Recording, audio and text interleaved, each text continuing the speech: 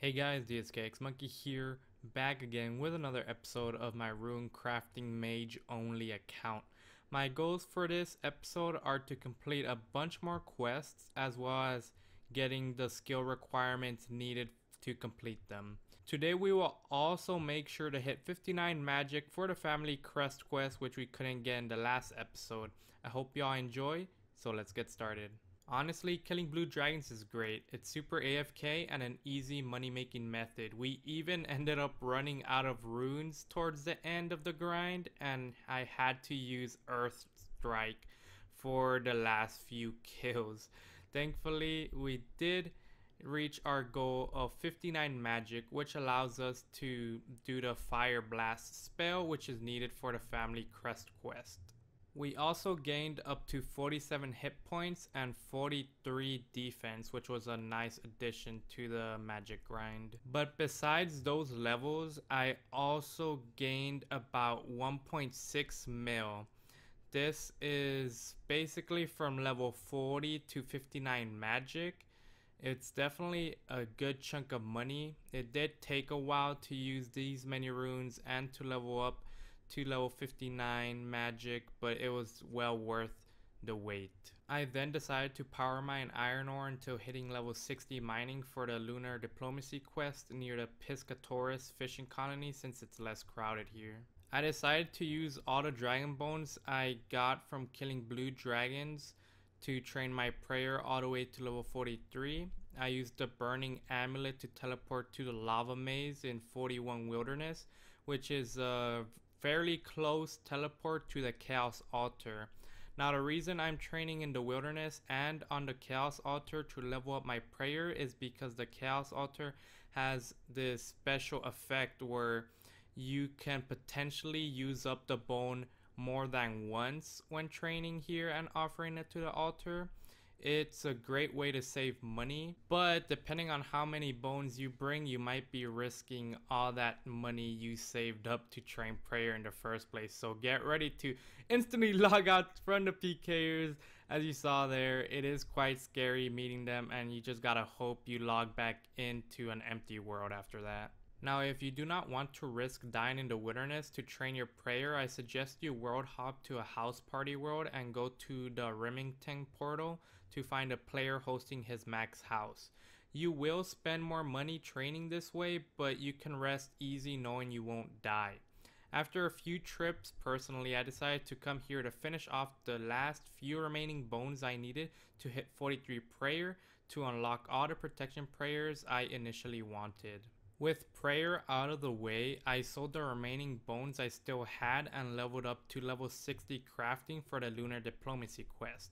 Although I didn't calculate the right amount of jade bracelets I needed for level 62 correctly, it doesn't matter because I made a lot of profit regardless. With all this money, I decided to buy some upgrades. I bought the Steam Battle Staff to have infinite fire and air runes, the Seer's Ring, which will be our best in slot after we imbue it, some more pure essence to craft some runes, and last but not least, the full Mystic Robe Dusk set. This is insane. I now have the defense level for it, but not only that, I look like an absolute fucking baller.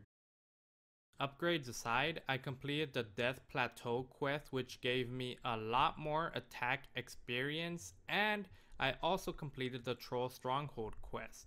This quest allows me to craft law runes, which will be extremely helpful for teleporting across the world. So since this is a rune crafting magic only based account, I got pretty excited traveling to Entrana. I thought I would finally be able to craft some law runes, but unfortunately, I didn't realize that I didn't have the correct rune crafting level yet. This was a little embarrassing, not gonna lie, but I'll finally get to level up some more rune crafting, I guess. Regardless of my mistake, I was now confident with training at the Abyss. Gaining all those HP levels definitely came in handy. The Abyss is located in the wilderness and can be annoying sometimes, but it's relatively safe. This is the wilderness, however, so do not risk anything you are not willing to lose. I usually like using a black pickaxe to enter the Abyss since it's lightweight and will keep my run energy up a bit longer. Inside the abyss, I decided to craft a bit of chaos runes in order to finally be ready for the family crest quest. I then remembered that I could train my rune crafting a lot faster by using the Orania altar, which made me ditch the abyss instantly. Not only will this place increase my experience by 170% per rune essence used, but I can also craft runes I don't even have the levels for yet. This was a big surprise and will be extremely helpful to us in the future. Honestly, I don't know why I took so long to complete the family crest quest after getting the magic level for it, but here we are. I can now get the chaos gauntlets or any of the 3 gauntlets I want, but you know, my goal was the chaos gauntlets, so we're going with that. And with these gauntlets out of the way, I can start hitting like a truck with Firebolt.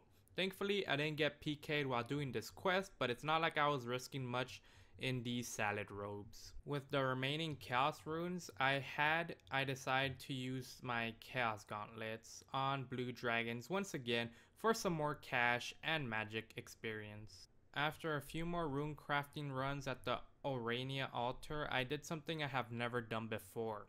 I completed the Mage Arena 1 mini quest.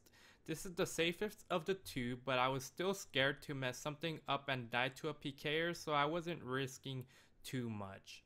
Thankfully, it was pretty easy with protection prayers, and I have now unlocked my very first God Cape. I'm glad I did this mini quest. I was always scared to do these, honestly, and I'm still scared to do them right now.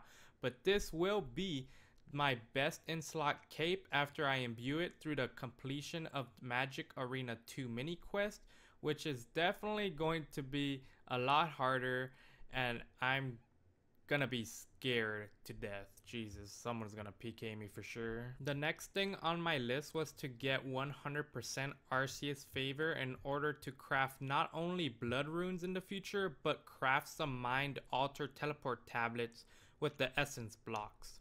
This also unlocks another spell book available to us, which is going to get a huge update pretty soon thanks to Jagex.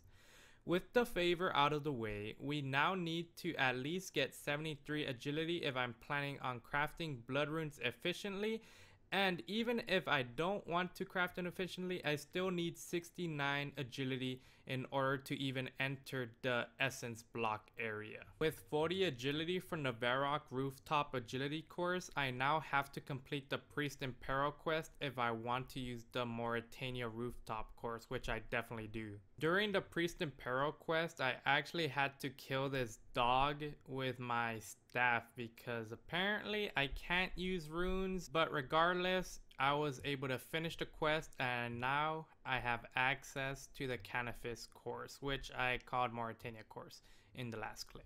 This is the best course at my level to gain a lot of marks of grace, and thanks to that, I am now able to buy the full graceful set. Unfortunately, I'm not even level 60 agility for the next course I'm going to be using for EXP, so that's a bummer. I guess I'm gonna have to spend more than 900 rooftop laps around Canifis for a bit longer.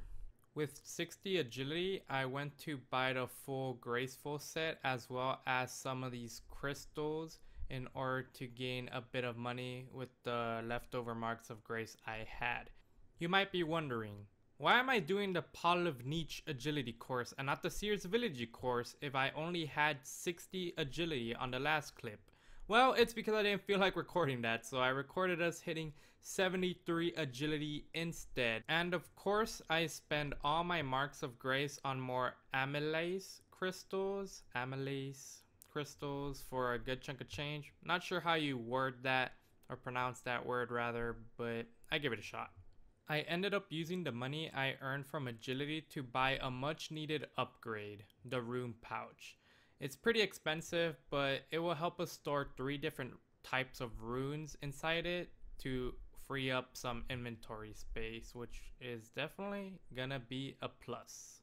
We are now back inside the abyss, but this time around I'm killing the abyssal leeches, hoping for all the essence holding pouches for my rune crafting grind ahead. While I was getting all the pouches, I realized I didn't even have to craft mind alter tablets after all. So getting up to 73 agility was definitely not the play. I just had to switch to the Arceus spellbook and use the law runes I got from the Orania altar to quickly craft mind runes. This is also one of the best methods to obtain the rune crafting pet, which is a huge goal of mine that I forgot to mention back on episode 1. Apparently, I'm super forgetful, and honestly, I can't believe I was so fixated into making these tablets that I completely forgot that I didn't even need them and I can just teleport by myself with the Arceus spellbook. I'm so stupid. Can you predict what I'm about to do now that I crafted all these mind runes? I'll give you guys a hint. It's an AFK magic training method. If you guessed it right, yes, I am going to be killing blue dragons for the 3rd time on this account, and I guarantee you it won't be my last. And it's probably not even my 3rd time, who the fuck knows by now. But the main reason why I'm here is because I also wanted to get the last skilling requirement needed for lunar diplomacy, which happens to be 65 magic. After hitting 65 magic, I went ahead and completed the Lost City quest. I also got a bunch of branches to craft a Draymond staff during this quest to quote-unquote cheat during the Fremenic Trials quest in order to use a staff during the combat phase. Unfortunately, this is when I realized my biggest mistake ever on this account. I realized that the Fremenic Trials quest gives out strength experience, and during this time I wasn't really planning on training strength. Yes, I am a combat type wizard, which allows me to use my staff to hit people over the head and monsters when needed, of course, but I still didn't think I wanted to train strength, and I'm still a little bit iffy on that front. But if we're talking about me being a combat type wizard, then strength shouldn't be a problem. But while I was thinking of what to do next, my rage and confusion made me do something that I bet not a lot of you would have expected of me early on in the series. But before I tell you what that is, a byproduct was me getting 59 rune crafting. This is a great level because it allows you to craft double cosmic runes, which is also a great way to make money right now with rune crafting.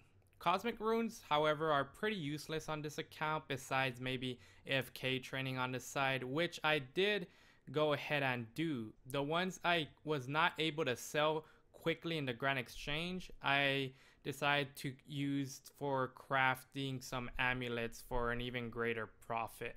Oh, and while training rune crafting, I was also investing most of my cash stack on black d'hide bodies to high out for even more profit. So it's a win-win for me. Okay, so no more milking it. I won't leave you guys in a cliffhanger any longer. What I decide to do after this huge mistake I made during my theory crafting of my account was to get all the way up to 77 rune crafting. Yes, boys, I actually spent like a week or two non-stop grinding here at the Orania altar without the teleport. This means that I was getting significantly less experience per hour, but I had to make it up for my mistake somehow. This ain't that accurate of a price since I would sell my astral and cosmic runes in between when I needed to restock on stamina and energy potions, but I earned around 8.6 mil from this 77 rune crafting grind. I also made a stupid mistake of buying too many stamina potions and lost like 600k insta selling them back to some merchant rat. It was my fault obviously, but damn, these people are scum. No offense to you guys flipping and merching, but fuck you, man. I mean, I fucking hate it, dude. Just buy shit for the regular price, okay? Please, man, stop. Anyways, I hope y'all enjoyed. Don't forget to 90 that like button, because this spontaneous grind is nothing compared to what I did next. Peace.